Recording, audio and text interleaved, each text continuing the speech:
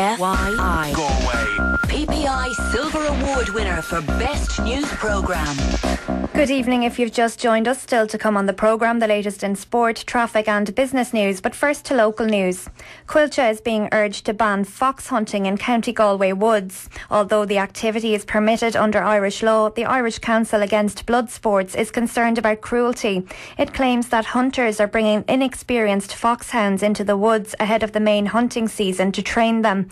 An online petition calling on Coillte to ban hunting in Moyode Forest near Craughwell has so far received almost 100 signatures.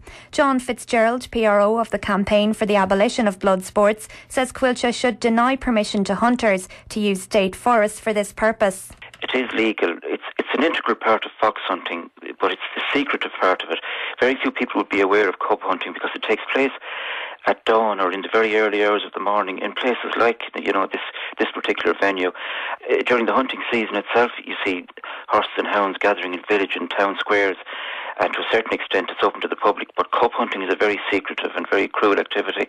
And we're just basically appealing to Coillte to respond to the wishes of what we believe to be the majority of the people on this issue, and to deny permission to the hunters to be using our state forests for this purpose, because the state forests really belong to all of us.